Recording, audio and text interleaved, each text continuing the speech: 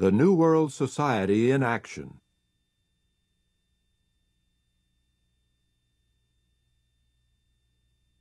A film produced for you by the Watchtower Bible and Tract Society in Brooklyn, New York.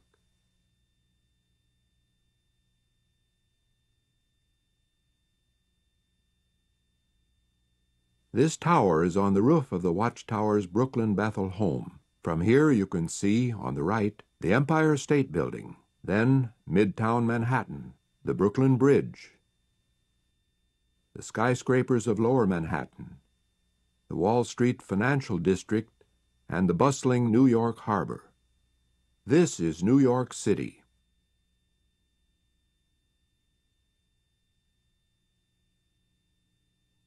Just across the East River from all this bustle of commerce, at 124 Columbia Heights in Brooklyn, is the Bethel home, the headquarters of the Watchtower Bible and Tract Society, a center of New World action, the building from which the work of Jehovah's Witnesses is directed.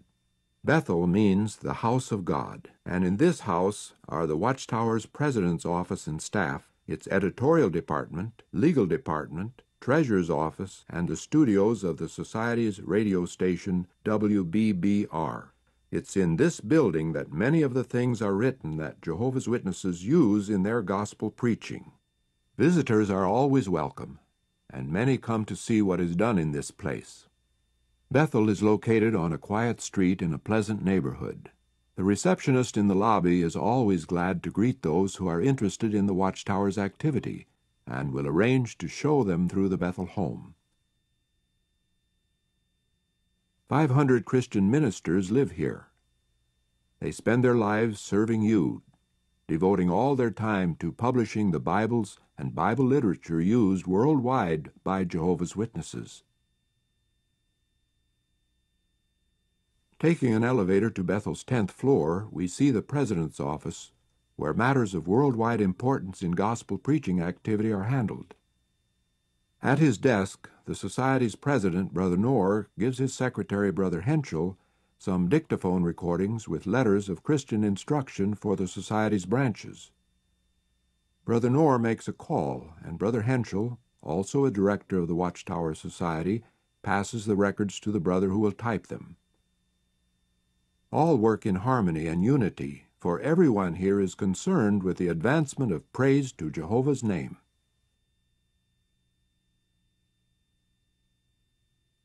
For the smooth operation of this efficient preaching organization, the Society's president must keep in constant contact with the various departments, as in this instance, where he contacts Brother Suter, the Society's secretary and treasurer, regarding the contract for the Yankee Stadium Assembly in 1953.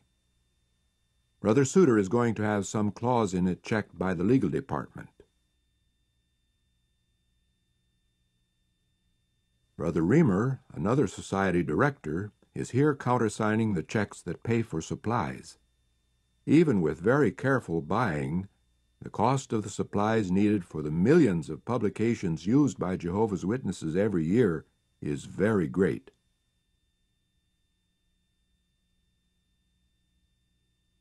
Much of this expense is covered by voluntary contributions, also handled here. Now the contract is sent to the legal department, where the Society's legal counsel, Brother Covington, will check the matter. The legal department is continually concerned with the fight for free worship, giving you the right to hear the truth and to tell it to others. A legal fight for this right to freedom of worship has been necessary in many lands, because opposers are determined that this good news shall not be preached, while Jehovah's Witnesses are even more determined that, by God's undeserved kindness, it shall. Amazing things, these, but it is Jehovah's Spirit that makes them possible. It is His work, not man's. Information on a victory for free worship is sent down to the editorial offices on the 8th floor. Sketches for awake illustrations are being considered when the material from the legal department arrives and is taken care of. The brother who will point to the illustrations and page the leaves of the magazine has just fixed up the dummy, which shows where each article and illustration will go in a forthcoming issue of Awake.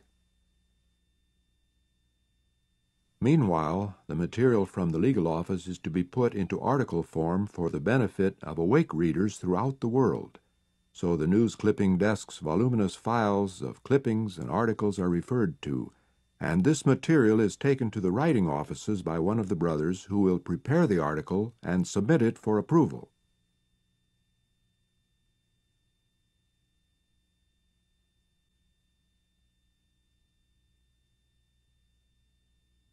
The Society's 3,250 book library is used in connection with the editorial department. Here, in the evenings, the members of the Bethel family, both brothers and sisters, may do their studying. The reference works available here provide up-to-date information for lively, informative Bible lectures. This is merely an enlarged version of the ministry school library that you should have at your Kingdom Hall. Also in the evening, back in the editorial department, some Watchtower manuscripts have been measured for space, considered for illustrations, and are put into an envelope that we follow the next morning to the Society's factory at 117 Adams Street. Here we shall see how a watchtower is made. The manuscript envelope is delivered to the United States branch servant, Brother Larson, who is also a Society director. He is in charge of the factory's operation and must see that this material is printed and mailed out on time. Brother Larson gives the manuscript to the dispatch servant, who must see to it that each issue of the magazines and other publications move through the factory on schedule. The dispatch servant takes the manuscript to the proofreaders.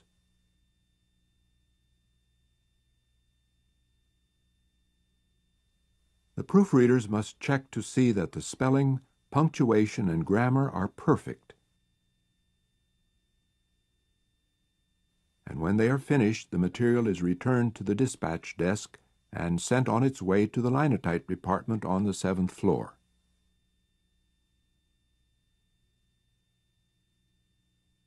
Here it is set up in type on one of these 13 typesetting machines. Publications containing the kingdom message can here be set in any language using Roman characters, and also in Greek, Hebrew, Yiddish, Russian, Ukrainian, Arabic, and Armenian. Brother Feckel, in charge of this department, is also a director of one of the Society's corporations. There is no exalted position among such Christian brothers. Society directors work here just like anyone else. Brother Feckel is on the extreme left, working on this type that has now been arranged into pages and locked up in metal frames called chases. This type could now be used on small presses, but for the Society's fast rotary presses, a curved metal plate must be made, in the way that we shall now see. First, an impression or mold is made by placing a fiber mat on top of the type. Then some soft blankets. Then all this is put under a hydraulic press that stamps the shape of the type right into the fiber mat. As this is done, a completed mat comes out at the left. The mat is then put into the curved casting box which you see here, and molten metal, made up of antimony, lead, and tin, is poured into the box, where it flows into the impressions that the original flat type made on the now curved mat. While the metal is setting, a curved, molded plate that has already cooled can be taken out of the other casting box.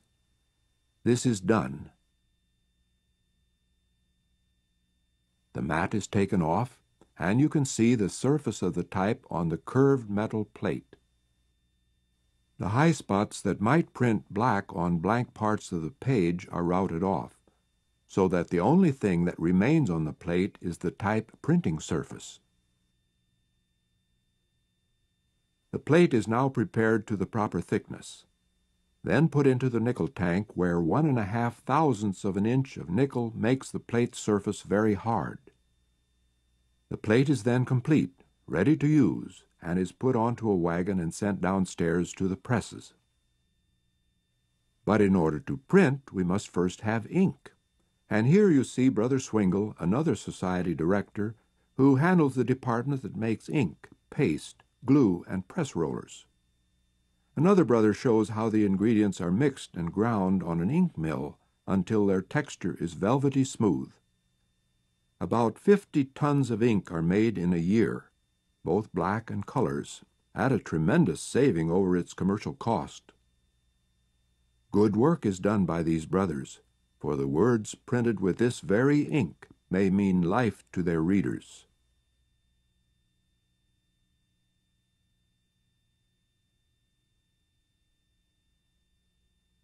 Now the plates that we saw made on the 7th floor are put on the Watchtower magazine press on the 6th floor.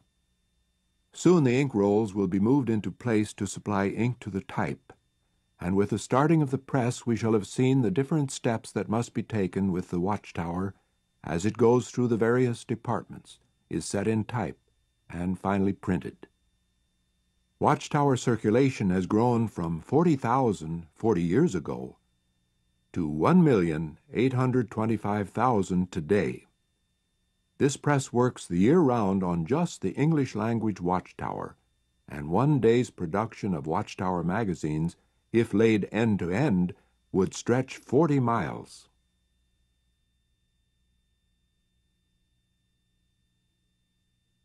Here is the publication of the New World Society. Jehovah has fed us through its pages, and he will continue to do so.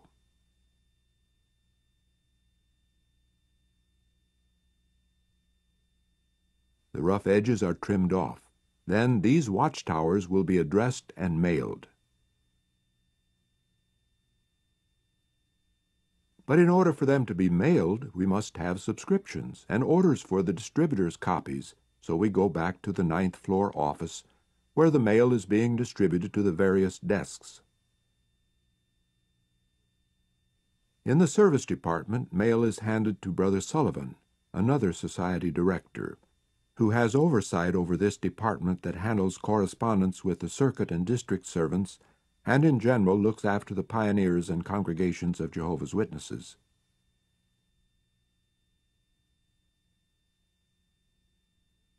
The subscription slips are received by correspondence desks and passed to the magazine department. This address will be copied on a graphotype machine, which impresses it into a metal stencil. These small metal address stencils being typed here are used both as the record of the subscription and to stamp the subscriber's address on each of his magazines. 11 graphotype machines are needed to type these stencils, which are then filed in metal cabinets. Each cabinet holds 35,000 address stencils. Here are 1,100,000 addresses of people who regularly receive the Society's magazines. Is your address here? The magazines, as you see here, are sent to many places. These trays hold address stencils for China, Burma, Spain, Switzerland, Cyprus, Australia, France. In fact, Watchtower and Awake circulation literally girdles the globe. These addresses are stamped on rolls of paper which are cut apart in a hand machine and pasted on the magazines. Or the magazines are addressed and wrapped by machine, and then bundled and put into mail bags to go to all parts of the world. These bags containing Watchtower and Awake magazines for tens of thousands of subscribers are stacked on skids to be taken to the trucks at loading platforms on the 1st floor.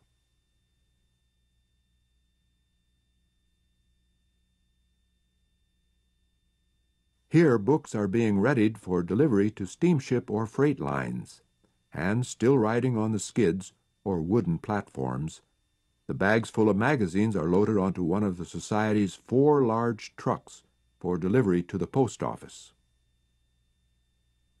For shipping such quantities of literature, the Society's factory is in an ideal location, being situated in the heart of one of the world's great transportation centers. The Society's trucks delivered their magazines to the post office and have now gone to a nearby railroad siding to get paper for the factory. A great amount of paper is necessary on which to print the books and magazines that tell of the glorious kingdom message. 4 freight carloads of paper, about 100 tons, are received each week, loaded on the Society's trucks and transported to the factory, where we shall see a part of this being unloaded. This roll of paper is 59 inches wide, weighs 1,500 pounds, is 5 miles long, and will last just 40 minutes on the press, during which time it will be turned into approximately 15,000 awake magazines. The operators of all this equipment are Jehovah's Witnesses. They all learned this work after coming to Bethel. They are Christian ministers from many places who have become skilled as efficient linotype operators, truckers, pressmen, and binders, so the kingdom message can be printed at minimum cost. They consider this printing just as important as is the house-to-house ministry, in which they also regularly engage. They know that for every extra 60 seconds that this press stands idle, 450 copies of Awake will not be produced that could have been made that day. So almost quicker than it takes to tell it, they have the old roll off, the new on, and the press starts rolling again. From above you can see how the 59-inch roll is printed, cut into strips, and these laid over each other so that the pages will fall at the right place when the magazine is folded. Awake now has a circulation of 1,250,000 copies in 13 languages. Issues in 2 languages, English and Spanish, are printed on this press, 2 on other presses in this factory, and the other languages are printed in other lands.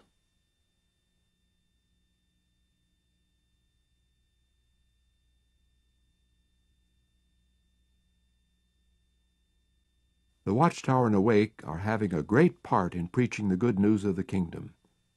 While Awake is published in 13 languages, the Watchtower is in 40. Included here are German, Portuguese, Ilocano, Slovak, Danish, and Twi. Through these magazines in all these languages, the spiritual meat in due season is being provided worldwide. The magazines in languages that have a smaller circulation of around 5,000 to 10,000 copies an issue are printed on slower flatbed presses, in large flat sheets that are then folded into complete magazines.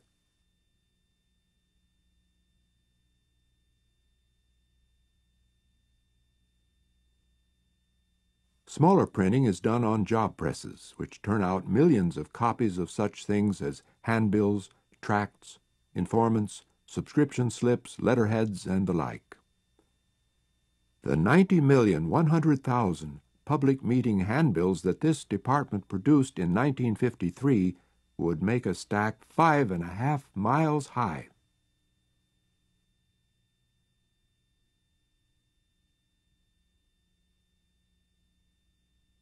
A great portion of the Society's press room, including the part you see here, is used for the printing of the books, booklets, and Bibles. These are printed in 32-page sections called signatures.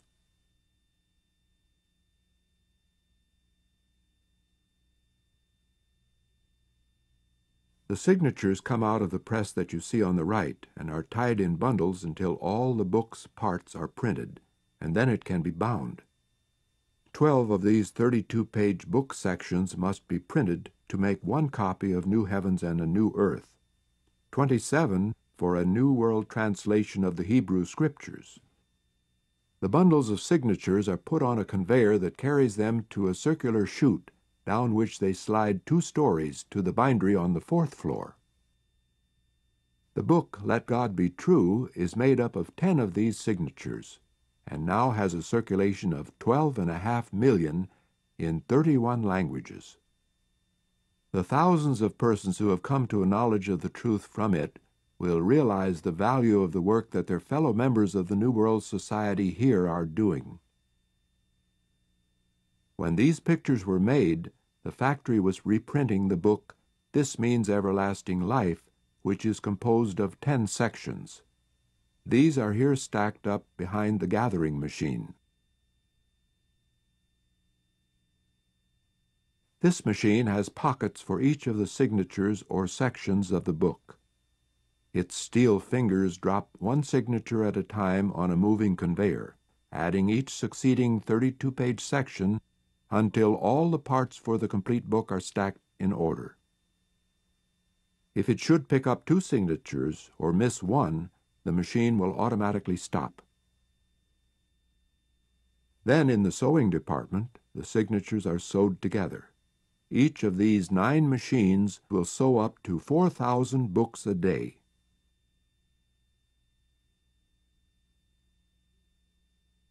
Unusual is the Watchtower Society's efficient method of printing 2 books on the same signature, and not cutting them apart until after they are sewed, thus increasing the production to about 4 million books a year. After being cut apart, the books are put into a rotary trimmer, where the rough edges can be trimmed off of 10 million pages a day.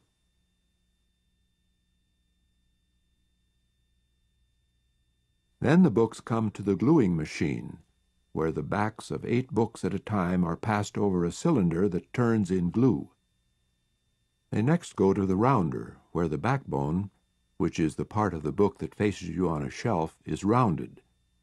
This permits it to open easily and to lie flat when opened on a table.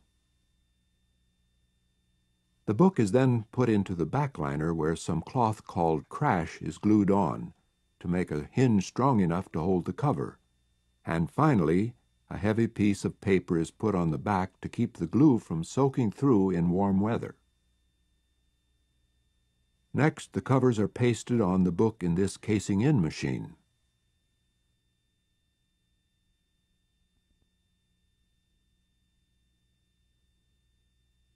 The covers were made in the casemaker.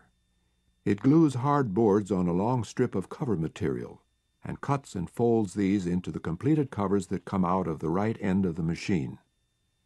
With this one operation, the covers are complete, except that they do not yet have the title on them. The covers are taken from the casemaker to the embosser, where the title of the book is stamped into the covers with gold foil. Here a stack of covers is put in at one end of the embosser, and the brother will take the embossed covers out of the other end.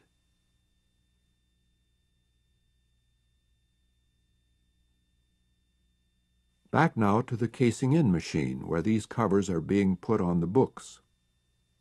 From here the books go to the standing presses, where they are stacked between boards to be held under pressure for 6 to 8 hours, until the paste that holds the cover on is thoroughly dried. The book is held under pressure for this length of time by iron rods put on both sides of the press. After the books are thoroughly dry, they're inspected, then packed directly into cartons. This Means Everlasting Life, here being packed, has already reached a circulation of 4 million in 16 languages, giving countless multitudes the opportunity to learn the course that does lead to life, and how they should live today.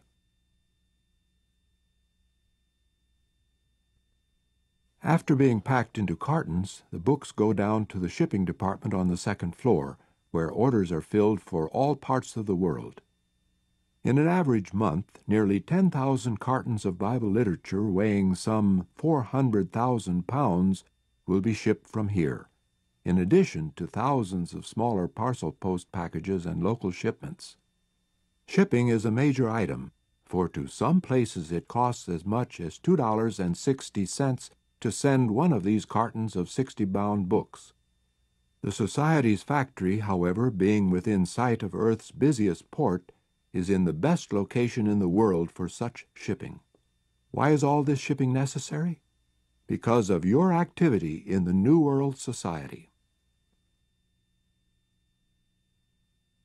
To keep this large factory running, many things, of course, are necessary. The brothers who work in the machine and the electrical shops give good care to the expensive machinery that must be used in such extensive printing, and this care gives it a long life.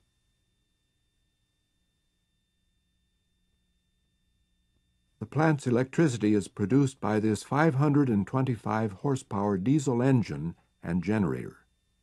Its power runs all the equipment you have seen in this building, and from the factory's lobby, visitors can view this final example of how, here, everything possible is done to save on expenses, even to the point of producing the plant's own electricity. As these visitors transact their business with the society, we note that it is now supper time, and the brothers who have been working hard all day are leaving the factory, which is situated in a very prominent place in Brooklyn, and are walking the few blocks to the Bethel home. We are glad that we had the opportunity of visiting this place and of seeing how the publications that brought us the truth are produced, and how our brothers work diligently to provide this literature for us. As we walk toward Bethel, we find that these brothers often hurry, looking forward to their evening meal and to study or service that evening.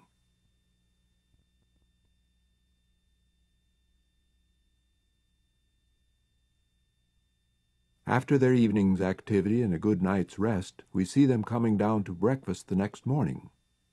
At the breakfast table, in a procedure followed by all the Bethel families throughout the world, they first enjoy the spiritual food of the daily scripture text and comments, which are discussed for 15 to 20 minutes each morning. After this, one member of the family represents them in prayer, and then they have their breakfast. Preparing some 1,500 meals a day for this family of 500 persons is a big job, and food is a major item. However, its cost is kept to a minimum by having much of it raised by brothers who work on the Society's several farms.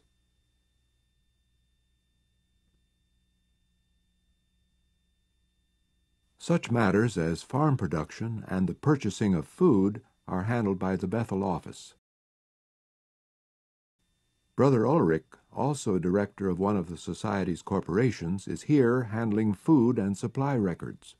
Additionally, these brothers see to such matters as the cleanliness and general operation of the Bethel home. Sisters who are members of this family also do good work,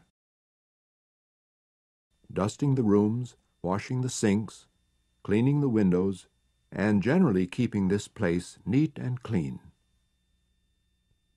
For the convenience of this big family, there is a tailor shop that does cleaning and pressing work for a small charge, enabling the brothers to make a neat appearance as representatives of the theocratic organization.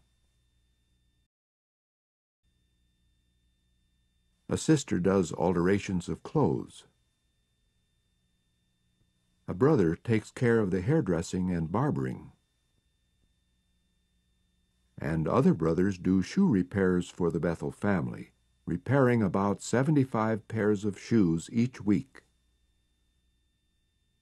Then there is the laundry, where the shirts and socks, the linen and bed sheets, the towels and pillowcases are kept clean and spotless. Bethel is run like a very large hotel would be, if such a place as a hotel could have the spirit and family unity of Christian love. Since so many clothes could not be hung up to dry, machines use centrifugal force to throw the water out as they whirl the clothes dry.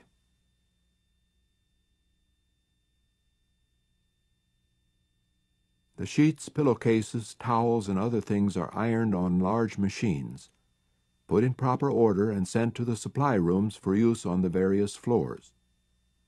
All is efficient, nothing is wasted. Having this equipment enables more work to be done, and money actually is saved.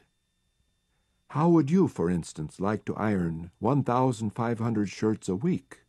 Or, perhaps, darn the socks and repair the clothes for 500 of your Christian brothers? Yes, all these things and many more must be done so that this family may most efficiently serve their brothers throughout the world. aiding in the praise of Jehovah's name.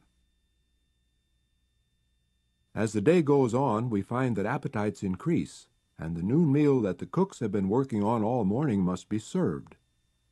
At mealtimes, the entire home and factory close down so that all the brothers may eat together. The kitchen is well equipped, even having its own bakery which produces 400 loaves of bread a week and prepares excellent pastry. Good, wholesome food is prepared, for the Bethel family works hard and has a healthy appetite.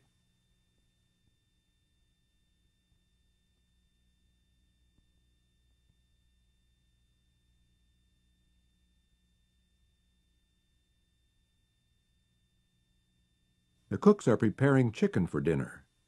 These were raised on the Society's farm. While they're doing this, others are cleaning and preparing the vegetables.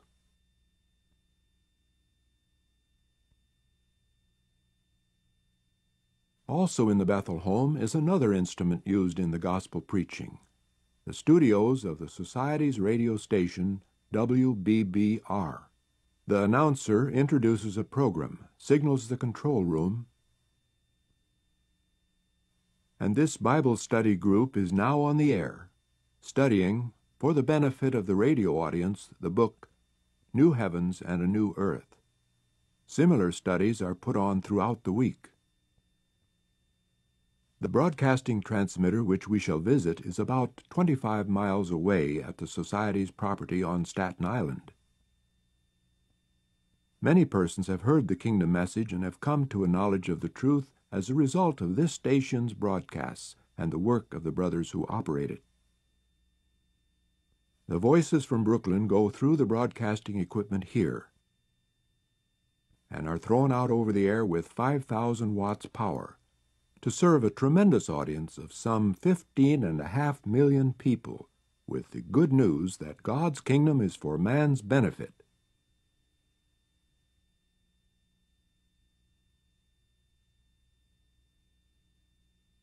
The executive department of the Watchtower Society has its study here at Staten Island, and here we find Brother Franz, the Society's vice president, looking up certain information and preparing scriptural articles for publication. The research is careful and thorough, the information reliable and authoritative. A special reference library is here used in connection with this message of the New World.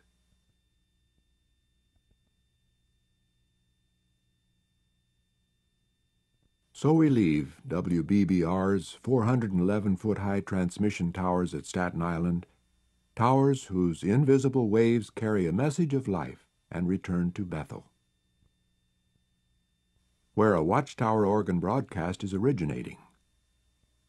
This auditorium studio is also used as a Kingdom Hall, and just before the great Yankee Stadium Assembly in 1953, it was the scene of a meeting of Watchtower branch servants from the four corners of the globe. Branch servants from 65 lands and representatives from even other countries presented problems encountered in missionary work, and these were ironed out by the Society's president.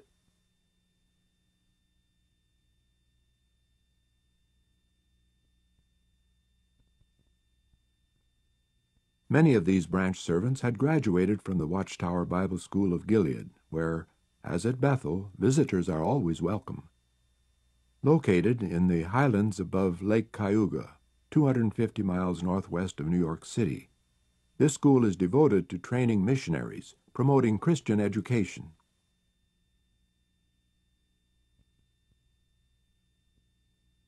The day at Gilead, as at all of the Watchtower's homes, begins with the students and the farm family assembling in the dining room for consideration of the daily scripture text. Questions are offered regarding the text, and comments are given by members of this family who are called upon at random by the one at the head of the table. Thus, the minds of all are alerted, since all must be on their toes, prepared to answer. Others may then volunteer comments, and the matter is summed up by reading what the yearbook says about the text.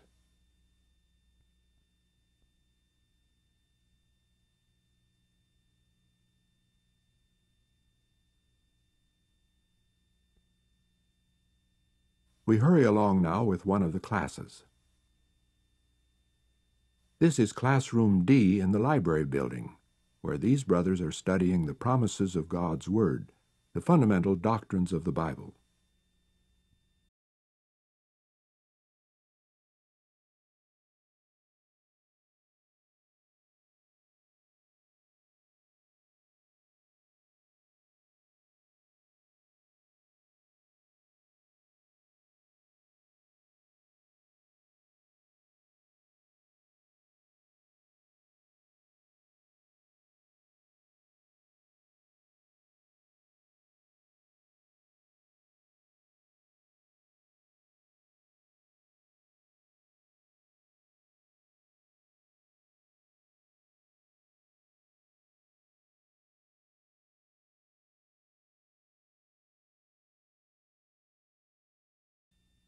On nice days, the public speaking session is often held in very pleasant surroundings, out by the fish pond in the little amphitheater that was built by the students and the farm family.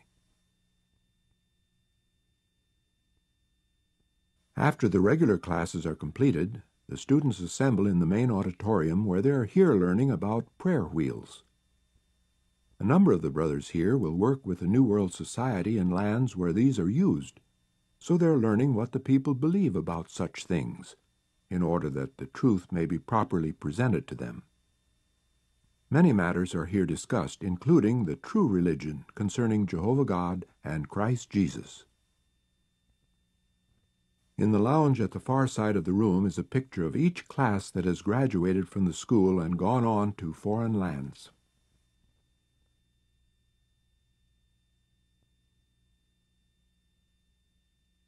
After their classes are over, the students are not yet through for the day.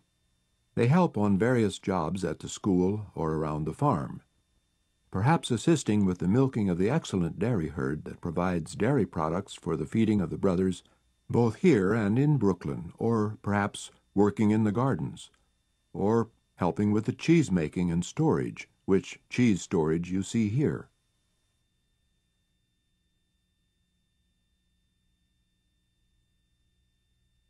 These Christian ministers are busy people. In the evenings they must still study their lessons, do research, and prepare their discourses. In this, the 9,000-volume library is of great value. The wisdom and knowledge available here are spread around the world as these brothers go to missionary assignments in all parts of the globe. Thus, another busy day ends for the Kingdom Farm family and the students of Gilead's 21st class, who had studied diligently. Shortly before their graduation at the great Yankee Stadium Assembly of Jehovah's Witnesses in 1953.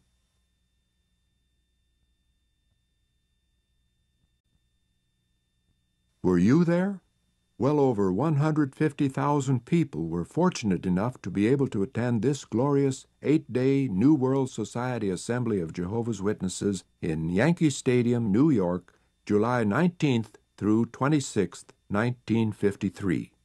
From the world around they came, from more than 90 lands, and ahead of them they had sent their greetings, which were depicted in vivid colors on these large banners all the way around both levels of the inside of the stadium. From Norway and Mexico and Argentina, happy people had come.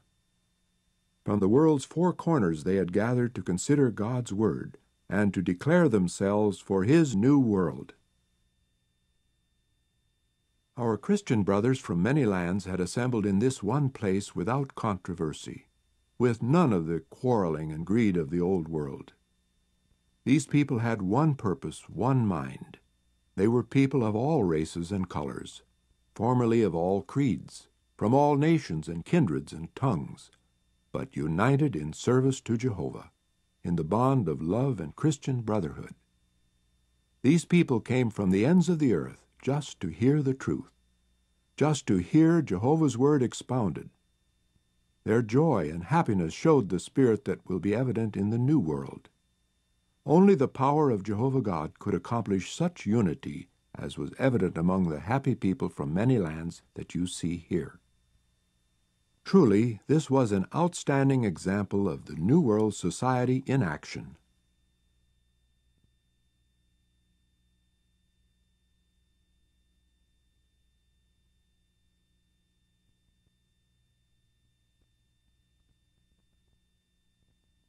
What did they see and do here? The program outlined in this attractive booklet showed that the first day would include the graduation of the 21st class of Gilead, the one that we just visited. The sky was clear, the sun was bright, anticipation was high. Attention was immediately grasped by the beauty of the platform, so excellently arranged on what was normally a baseball playing field. The 127 Gilead graduates and the 126,000 others in attendance were addressed by the school's instructors, and then by the Society's president, Brother Noor.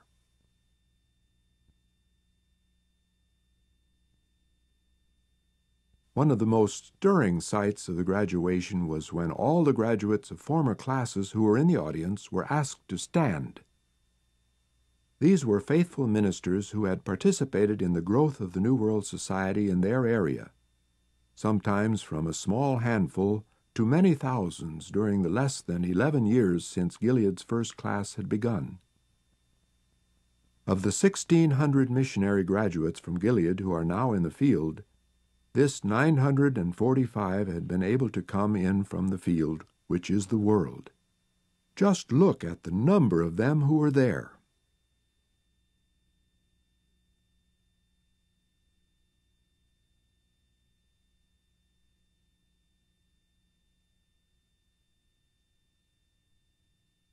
This fine example of faithfulness in their assignment was set before the graduating 21st class, here seated on the field at each end of the wide platform. From this beautiful platform, the great shepherding work was discussed, and it was pointed out that it isn't hard to identify the false shepherds or the true ones today. Brother Franz, the Society's vice president, admonished the graduates to fully accomplish their ministry and to show Christian love in their assignments. After receiving this good admonition, the students filed up to receive their assignments and their diplomas, and to learn where they would be sent in the world to continue their ministerial activity. Brother Schroeder, the registrar of Gilead, assisted Brother Noor in issuing the diplomas to students from 28 lands, who would go to 44 countries, to Europe and Africa, Asia and Latin America, and Jehovah's rich blessing would be with them. Indeed, it was a joyful time, full of keen anticipation of marvelous blessings in the service of the Creator. In the evening, the students told of life at Gilead, and entertained with a pleasant program of songs from their native lands.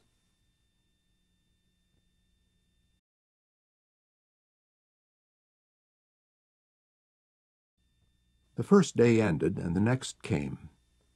The great resolution went on record before God and all men, with the declaration that Jehovah's Witnesses are one united New World Society, and will abide firmly by its godly principles.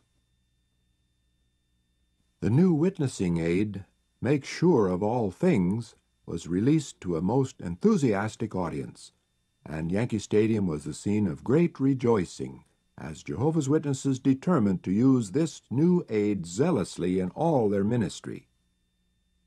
The audience's enthusiasm is manifest in these happy faces.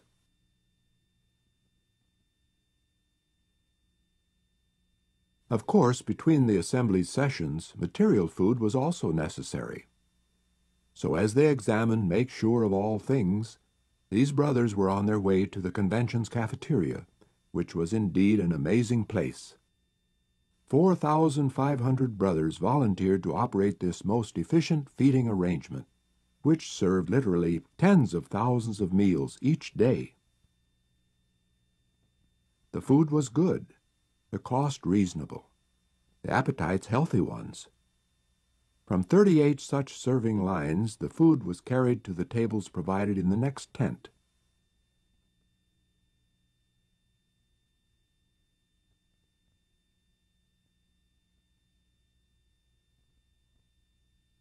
The brothers in the large and efficient kitchen worked hard to get everything ready on time. And after eating in the cafeteria, the conventioneers returned to the stadium for more spiritual food.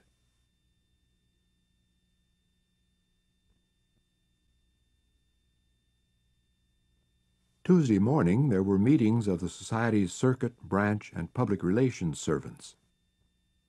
And in the afternoon, Brother Noah released Preach the Word, a 32-page booklet containing the kingdom message in 30 languages, so that any Christian minister could witness in any major tongue.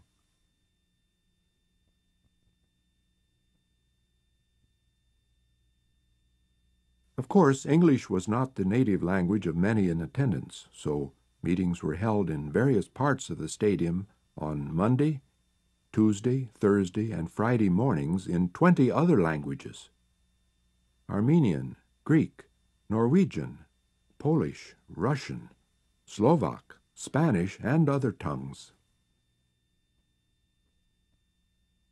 At the Greek meeting, a new Bible aid was released.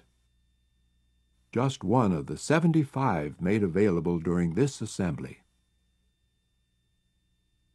Another outstanding Tuesday joy was hearing Brother Franz speak on the theocratic organization.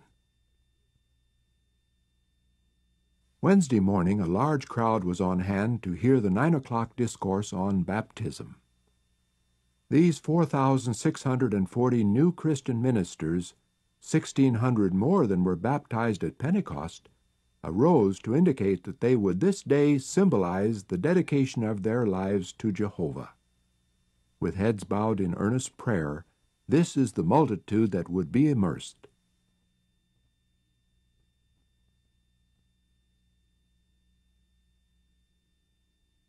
In an orderly manner, appropriate for members of the New World Society, the immersion candidates walked out to the sidewalk to board the special buses that operated a constant shuttle service to the immersion pool.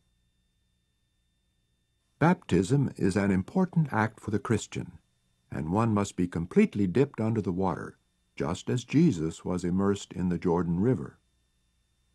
These people have studied God's Word, accepted the truth, and now want to prove their appreciation by obeying Jehovah's instructions and dedicating their lives to Him. Such a baptism indeed amazed the neighborhood. Of special interest to those watching was the non-nationalistic aspect of this spectacle. Persons of many national backgrounds were represented. Many of the amazed onlookers watched from their rooftops and fire escapes, and noted the great difference in age of those baptized, thus seeing that true religion draws youths as well as older men.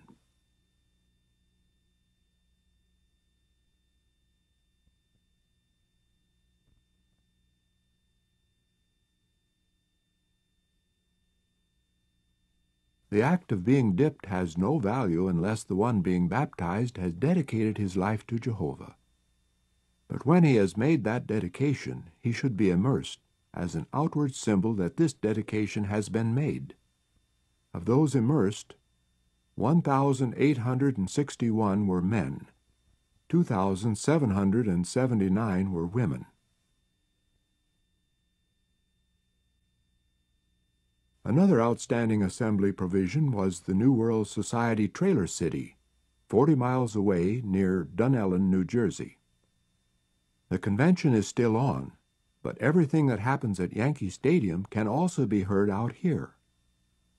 Clearly, but unobtrusively, the strains of fine music float through the air. Then the voices of speakers who dwell calmly but eloquently upon Bible teachings that have to do with life and good works.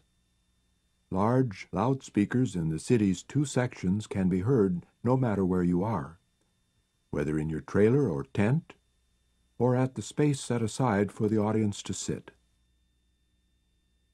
Amazingly, most of this orderly city sprang up practically in one day. 20,000 persons moved in within 12 hours, and that is one every 3 seconds. A groceryman who supplied much of the city's food said, "I can sense the difference the minute I turn off the highway." And indeed you could.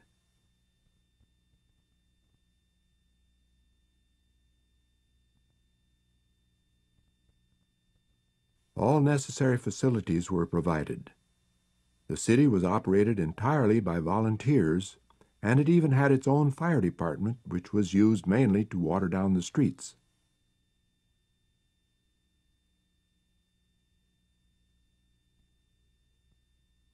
Cafeteria boilers, shower buildings, and other facilities had been set up, the labor having been volunteered by Jehovah's Witnesses who live in the area.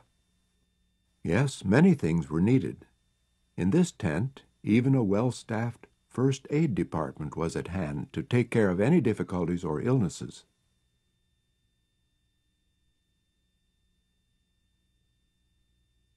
The food and other supplies for this big city had been ordered and arranged for long in advance, and at the moment they were needed, they came in by the truckload. Good planning made everything available at just the right time. Here are some of the trucks that were in Trailer City at one time.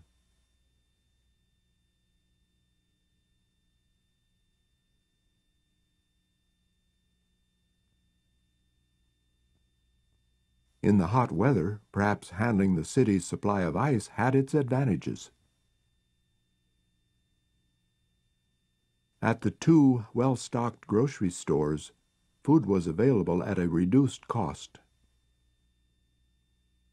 Even the children, though typically energetic, were quietly subdued. They were listening, talking, learning, quietly playing with one another, occasionally getting tired and going to sleep. The grocery man who commented on the city's orderliness said, "No loud noise, no rowdiness, no harshness. You come away realizing you just visited a big city without hearing one harsh sound in it. That is something," he said. "That is a modern-day miracle." The interest of all these earnest people was centered around the good message coming from Yankee Stadium.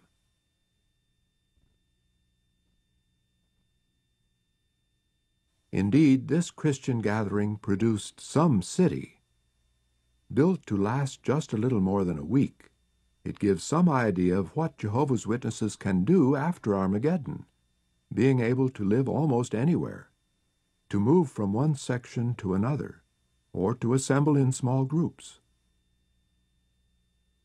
They built and operated the entire city, harvesting the wheat that had stood on this land, laying out the streets, putting in the plumbing, the kitchens, taking care of any who were sick.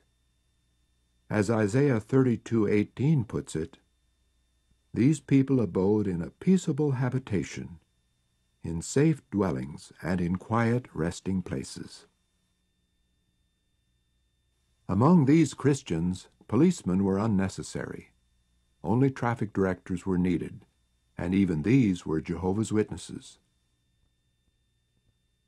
At a speed of 120 miles an hour, we're flying by this outstanding example of the New World Society in action. That 45,000 people could dwell together in such a city in unity, with no wrangling or fighting, nor any need of force to keep the peace, can be accomplished only when Jehovah's Spirit is backing them up, as it is doing here. And so we return the 40 miles to Yankee Stadium, where the program continues. Again, the stadium is packed to capacity to hear the Watchtower's president speak on "Walk in the name of Jehovah our God forever." He showed the shortcomings of the New Revised Standard Version Bible, its omission of the name Jehovah, and the importance of that name. This discourse concluded with announcement to his audience of Volume 1 of the New World Translation of the Hebrew Scriptures, which is now being widely used along with the Christian Greek Scriptures translation made available in this same stadium in 1950. Brother Henschel showed that this is the day Jehovah provided for a great crowd to hear the truth and be saved. Did we say, hear it? Well, even those who could not hear with their ears could see these good words. In Brother Covington's long-to-be-remembered discourse, he likened his vast audience to lawyers who are teaching God's law to men of goodwill, faithful ministers who stick to their territory. Brother Schroeder reminded that Jehovah's Witnesses have a common faith, a common feeding program through the Watchtower magazine, and are under the leadership of our reigning King, Christ Jesus. Then Brother Fran's striking Thursday discourse. New World Society attack from the far north forcefully sounded the alarm of Armageddon. As the days passed on, many new publications were released. These were some of them. This was climaxed on Saturday with release of the thrilling new English book, New Heavens and a New Earth. A tremendous amount of advertising was done. 5,100,000 handbills were used. 205,000 of these lapel tags. There were 160 signs on the highways, and the big signs on Yankee Stadium. New York City was impressed, and Sunday, July 26th, New Yorkers came by the tens of thousands, for this was the climactic day. Inside, anticipation was growing high. Under the warm sun, every seat was taken. No more could be allowed in the stands, but there were still thousands more who would not be disappointed. The gates were opened, and with the women removing their high-heeled shoes so they would not ruin the turf, 7,500 more persons flooded in an orderly manner, to sit on the playing field and hear the warning of Armageddon and the hope of the new world. That so many were anxious to hear of God's way brought a great stir throughout the audience. Then a mighty roar of enthusiasm. It was indeed a happy time of prosperity for Zion, a sight never to be forgotten. This was a result of kingdom preaching.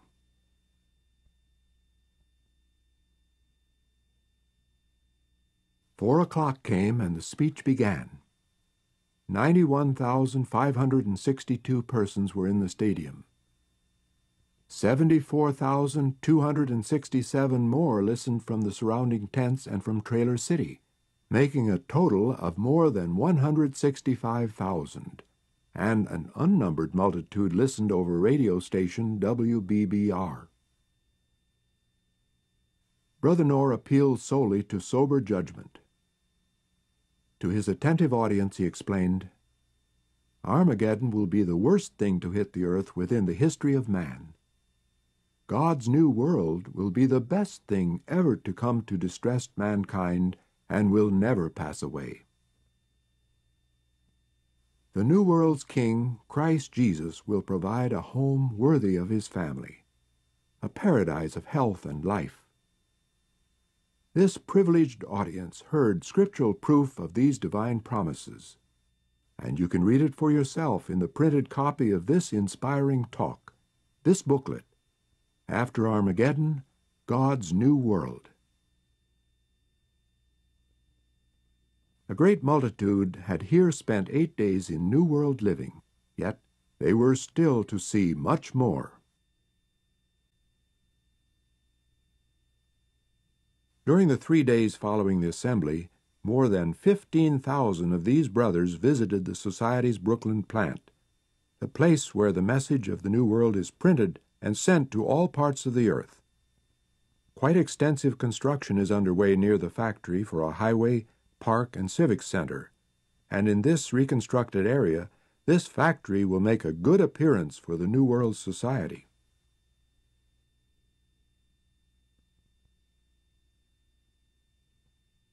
The visitors then walked a few blocks to the Bethel home, this 10-story red brick building with a large watchtower atop it, and its back to the lower Manhattan skyline and the East River. The visitors were thrilled with what they saw, and the neighborhood marveled at the good Christian conduct of Jehovah's Witnesses. In 3 days, 15,418 visitors came through the doors of this home and were indeed made welcome. They witnessed the tranquility and peace of this place, where Christian love prevails, and the Society was glad to have them visit here.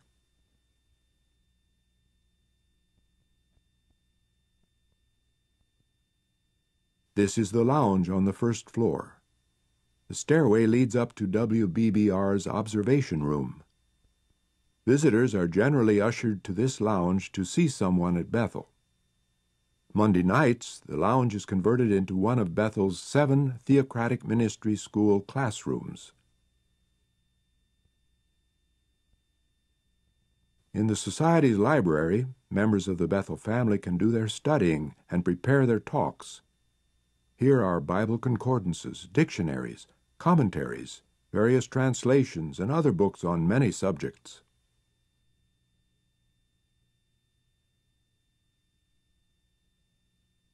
In the Kingdom Hall each Monday evening, the Bethel family assembles to study the Watchtower, studying the same lesson that these brothers will have in their congregations the following Sunday.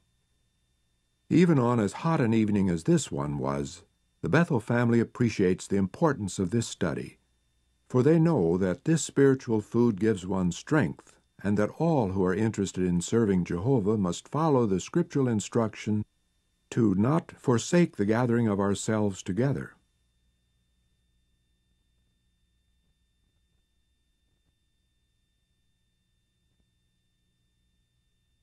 The visitors also saw WBBR's studios, where Brother Macmillan is reading material from the Watchtower. Then many of them went out across the New York harbor, past the Statue of Liberty to Staten Island, where the station's transmitters are located. Radio station WBBR speaks out boldly with well-rounded out, pleasingly informal programs. In New York, where many exclusive apartment house dwellers are beyond the reach of a door-to-door kingdom publisher, this station's 5,000-watt voice of praise to Jehovah tells its listeners that the troubles of today are signs of the kingdom's establishment.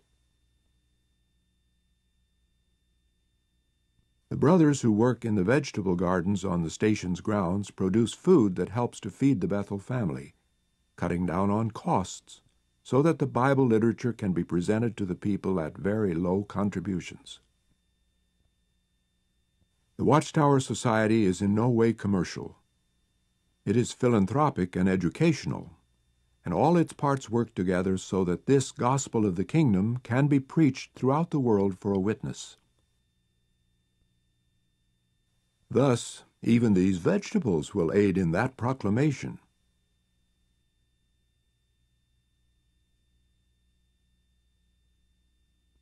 Many brothers returned home by way of the Watchtower Bible School of Gilead and marveled at the campus that has there been developed.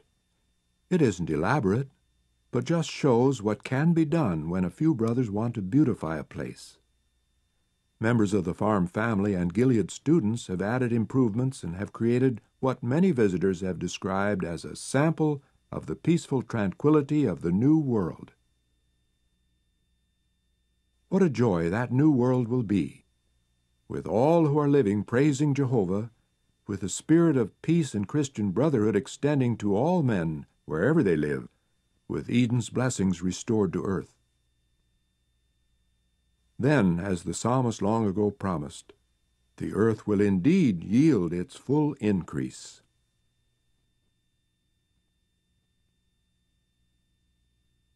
Then the earth will become a paradisaic garden. The great Creator, the Almighty Jehovah, has promised just such a thing, and the promise is sure, for He is the maker of the heavens and the earth.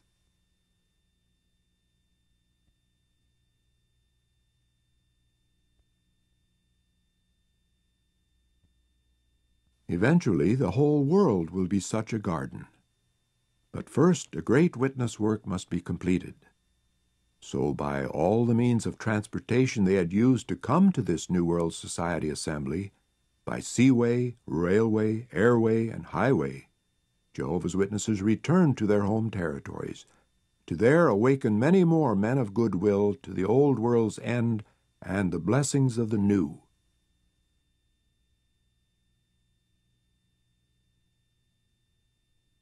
They recognize each meeting at their kingdom halls as a small assembly of the New World Society. Zealous in house-to-house service every Sunday morning, they know that the door-to-door kingdom publisher is the backbone of the New World Society in action. A mature publisher goes along with a newer one in Jehovah's service, as they call at the door of a modern home in the United States. When the new one becomes proficient, she will take another publisher along with her only occasionally, for much more can be done if each takes a house. The new one makes her own presentation, but when the lady raises a question, the mature publisher comes to the new one's aid by referring to "make sure of all things." Its scriptural proof helps overcome the householder's objection.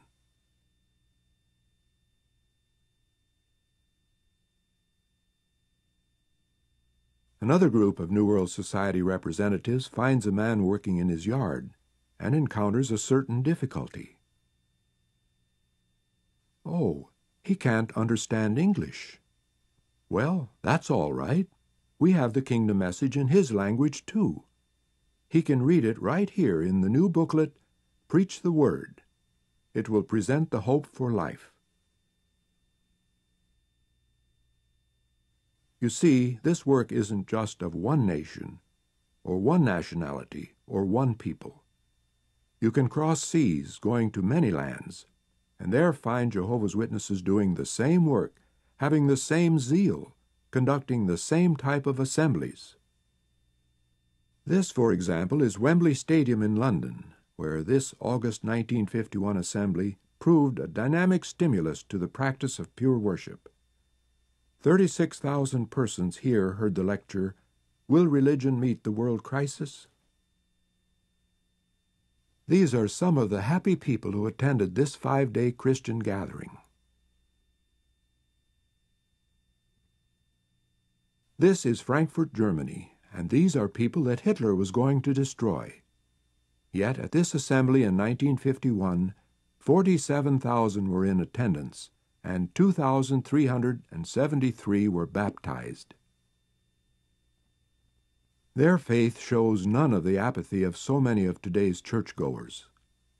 Apathy doesn't carry you through years of Nazi concentration camps, or make you stand firm in communist lands, or allow you to risk jail, as many from Germany's eastern zone did to attend this assembly.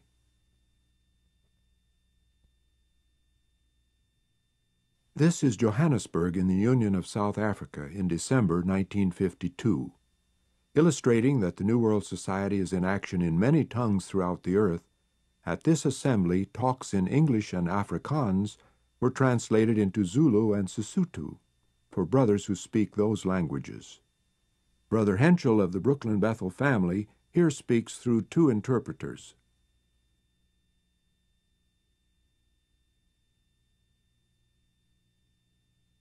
Despite rain, shelter was found in the stands, and even when these brothers had to stand outside for as long as an hour waiting for food, never was a word of complaint heard from them.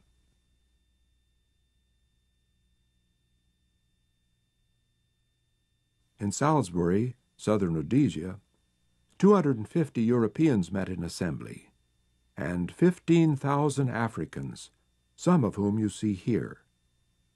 There were no great stadiums here, so the multitudes, reminding us of those who came to isolated places to hear Jesus, gathered out in the open under clear skies to listen to the message. That people from many different tribes and all parts of the land could meet with no fighting or bloodshed amazed the Africans, the police, and the Europeans. It was taken for granted, however, by the Christians who were in attendance. These witnesses of Jehovah, your Christian brothers, know what they believe, can prove it from the Scriptures, are zealous in their activity, and considered it well worth the effort to come and hear the good message.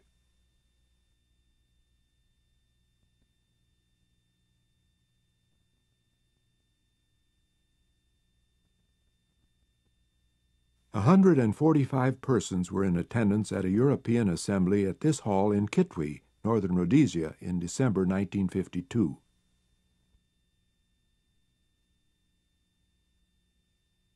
And at the African assembly at Kitwe, an amazing 20,000 were in attendance. Here again, in the heart of Africa, there was no stadium, but that didn't stand in the way of these energetic witnesses for Jehovah. They cut enough material from nearby forests to make benches for more than 18,000 people, a quarter of the seating capacity of New York's famed Yankee Stadium. Yet this was not in one of the world's great cities, but in a clearing in Central Africa. How could so many people be accommodated? To sleep 8,000 of the conventioneers, the brothers cut many thousands of poles, 30,000 bundles of grass, and built 17 of these sleeping shelters that radiated out from the seating area like great spokes of a wheel. Some of these were 700 feet in length.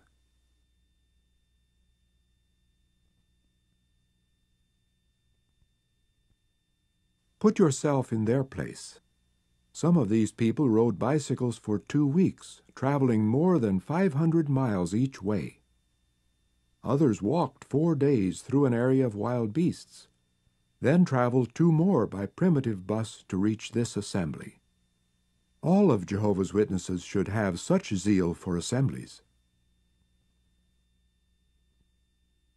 Brother Knorr spoke eloquently on, "It is time to consider God's way." The brother on the right is translating the talk into Sibemba for the benefit of the assembled multitude.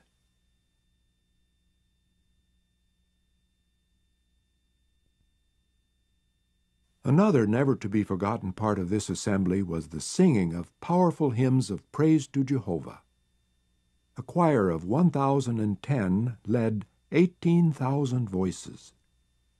These hymns, composed in the native languages by African brothers and sung with genuine zeal for Jehovah, left visitors with tingling spines and with tears of joy in their eyes.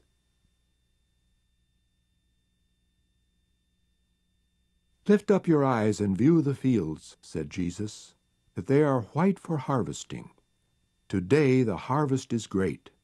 The restoration of true worship expands to the ends of the earth. The New World Society is indeed in action.